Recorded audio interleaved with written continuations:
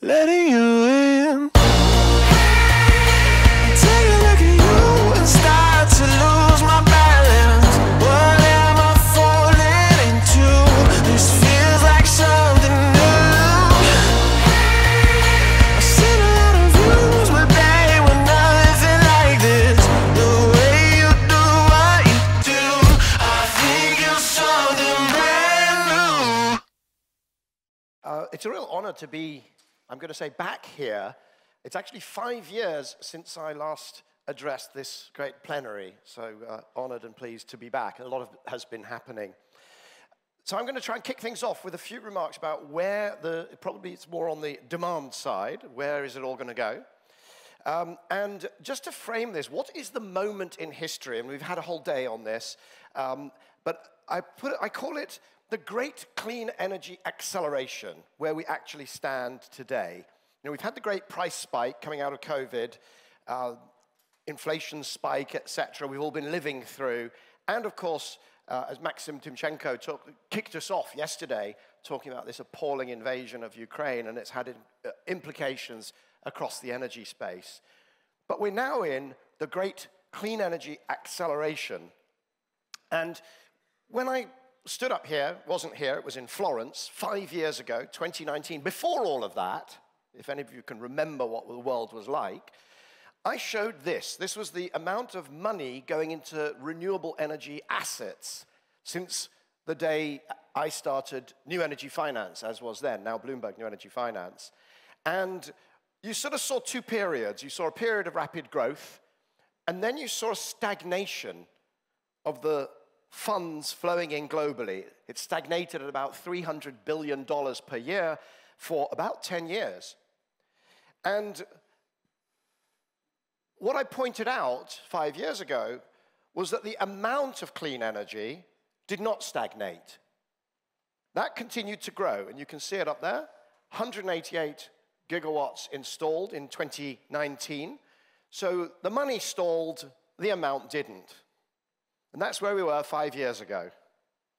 So fast forward to today, let's update it. Well, that stagnation of the money flowing into clean energy is over. This is the acceleration. The number of gigawatts no longer fits on the same scale. So when you crunch the scale down, you get that. So 0.5 terawatt globally installed last year. And that's what I call the great clean energy acceleration. Now, we're all in the electricity business, I understand. And where we are is over 15% globally, over 15% globally of electricity now comes from these funny technologies that many of us here remember being called alternative. 15%. And of course, in certain markets, it's way, way more than 15%. Texas, Denmark, Germany, serious economies, UK, Spain. And it's very disruptive because, of course, wind and solar appear when they want to and not necessarily when you want them to. And that has implications on pricing, the way prices are formed, et cetera, et cetera. And it's not going to stop. So this was Sultan Al Jaber at COP28 in Dubai. And at COP28, it was decided that renewable energy capacity would triple by 2030. And in case you think, well, they say many things at COP, and none of them are of any real relevance, because everybody then goes back to, in the case of Mr. Al Jaber, running an oil company, amongst other things. This is really significant, and it's going to happen. This is Fatih Birol, head of the International Energy Agency. And what he says is that 2.5 times growth, remember 15% now, 2.5 times growth by 2030, tomorrow, happens with existing policies. You don't even need to do anything to try to meet the COP28 Sultan Al Jaber target. So this stuff is very real, and that growth that we've seen, the acceleration, is continuing. Now, I said it's disruptive. Here you can see spot prices going negative. The good news is it's not just Europe. It's actually happening in the US. And in fact, it's a feature, and I suspect we'll be talking about this quite a lot more, it's a feature of variable renewables that appear when they want to and not when you pull a switch and when you want them. So that's where we are, and where were told a few years ago, we were in the age of gas. How do we keep the lights on? We're here to do lights on. How do we keep the lights on? The age of gas. The problem for the age of gas theory, for this dealing with this variability, is this. Batteries, on a cost basis, have essentially caught up. In many markets of the world, if your problem is the evening peak, the answer is not necessarily a gas peaker anymore. It's a battery, even if there's no carbon price. And things getting really interesting there. Now, the other thing, I promised to talk about the demand side. Where is all this new electricity going to go? And I'm going to broadly talk about 3 areas: transport, heating, and industry. Transport, heating, and industry. Huge opportunities, by the way, for all of us and for everybody out there. So let's do transport first. Here you see the growth of electric cars by region. The percentage over there on the left, you can see, I think China, so far this year, it's been over 40% of all the cars being sold have plugs. Europe a little bit further behind, the US trailing, but still over 10%. And this has been a very recent development. You can see some of the European countries there on the right of that, really getting to very high penetrations. Now, in the press, there's lots of talk about a slowing down, a pulling back. It's not a pulling back on electric vehicles, it's actually a pushing back. It's a pushing back largely because the Western manufacturers have messed up their product cycle, their model cycle. They all went for expensive cars with more and more range to get people like us to go take them on our holidays. Meanwhile, in China, they went down and did cheap, functional cars for commuting, shorter distances maybe, but really cheap and, crucially, really good. Better connectivity, better aerodynamics, better displays. Now, in the first session yesterday, we heard about Europe. It started off with a sobering moment for Europe. And it is a sobering moment not just for Europe. This is exports of cars. China going from 500,000 exports to 4 million exports in, what is that, 3 years? So this narrative that electric vehicles are not happening is not just nonsense, it's dangerous nonsense. Now, it's not just cars. This is Patrick Pouyanné, CEO of Total, and he testified to the French Senate, and he said something very interesting. We decided to invest in a European network of hydrogen filling stations for HGVs, one of the areas where people most hold out hope for hydrogen, as other areas prove not to be particularly easy and to be very expensive, but trucks, heavy goods vehicles. And he says, I'm not sure we got it right. I think electricity is going to carry the day because of progress on batteries and light vehicles. And there you see the models of trucks.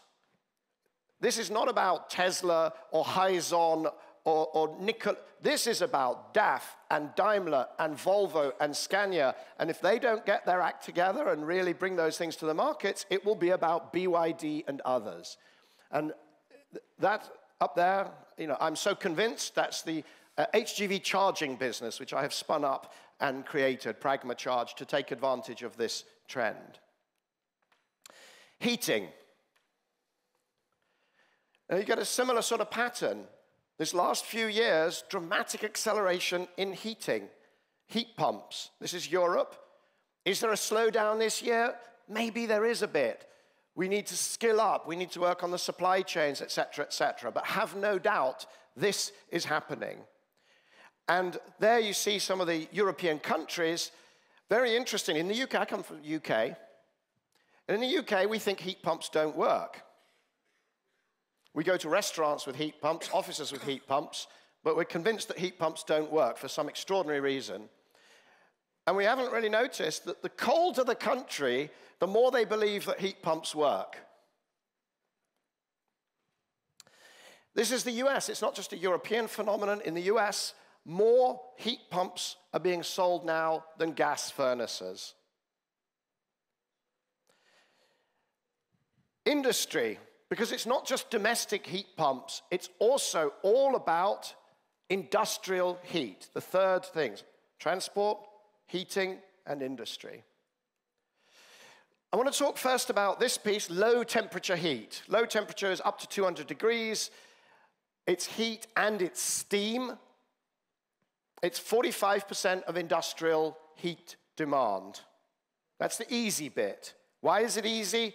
Again, it's heat pumps. 200 degrees and steam. Food industry, the sugar industry, the nylon industry.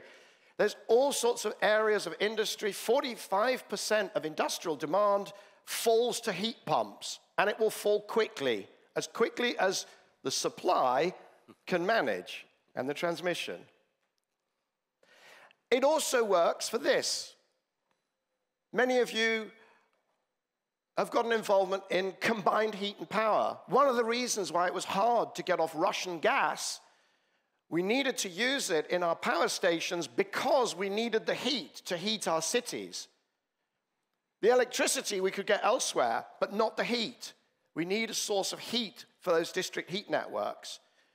Heat pumps is one of the potential solutions for that. The high temperature heat pumps, if the network is a high temperature network.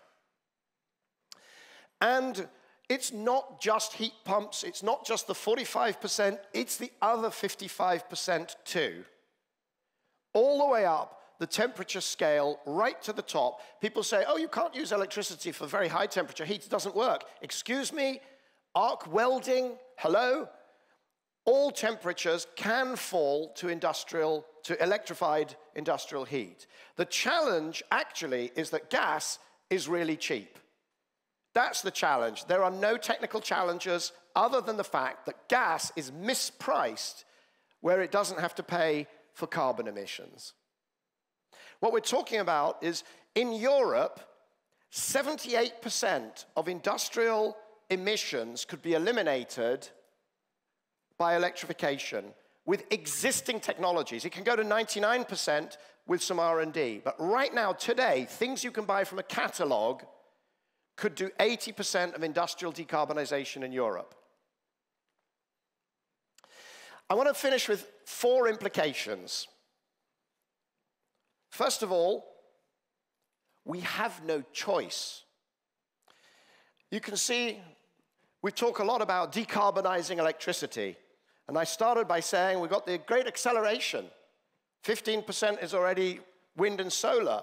Globally, around 40% is renewable if you add in, is zero carbon if you add in hydro and you add in nuclear, you get to, Ashad, you probably have better statistics than me. A lot is already clean and it's increasing, and that's good. And you can see all the scenarios show it continues. A net zero scenario, more challenging, vastly more, but nevertheless, we are headed for a low carbon electricity system. Good. But we don't get to net zero without also electrifying. And Sasha, you started us off on this track. You said it's got to be 50% or 50 to 70% by 2050. It's got to be much higher even by 2040 in Europe. We will not decarbonize our economy because electricity is only 20%, 23% of final demand. We will not get there without lights on electrification, heat, transport, industry. Second implication, we have no choice. This is the share of clean energy technologies that is owned by China. Wind at the top, metal refining, all those critical minerals, batteries, and solar. If we don't get this right, we don't have an industrial future in Europe. It's really, really simple. Third implication, we've all seen this. Oh, the transition's too difficult. It's too difficult. Look at this. It's so hard, and this little bit at the top is renewable and clean, and it's just too hard. This is primary energy demand. I call it demand because that's what the IEA calls it. It's not demand. That's supply. 2/3 of what they call demand in primary energy demand actually is waste thermal output from coal, gas, and actually also nuclear power stations, and at the back of car exhausts. So what happens is, if you go from, I'll give you 3 examples. If you go from an incandescent light bulb powered by a coal-fired power station, and you go to an LED powered by solar on your roof or from the grid, then you have a 95% reduction in primary energy demand in inverted commas. Transport, take your Volkswagen diesel and go to the exact same car, electric, 75% reduction. Your boiler, get rid of it, go to a heat pump, 78% reduction in this thing called primary energy demand. I call this the primary energy demand fallacy. It's a fallacy that clean energy, renewables, has to replace wasted heat out of coal and gas and nuclear power stations. The challenge is about 40% of the total that's on that enormous soaring chart. This is a good implication. This is going to be much easier than we think. And finally, this is using the data from the Grids for Speed report. If you haven't downloaded it, please download it. You can do it on the app. That's your past. As members of Euroelectric, that's your past. We've all grown up in an era when electricity demand was not growing. In fact, it was shrinking. It peaked in the UK in 2005. That is your future. This is a good implication of what we're talking about. We have to adjust our mentality to understand we are now operating in an industry of growth. And that has implications across the board: talent, finance requirement, etc., etc., etc. So I will leave it there. I look forward to the conversation. So do I. Michael, thank you very much. Thank you. Thank you.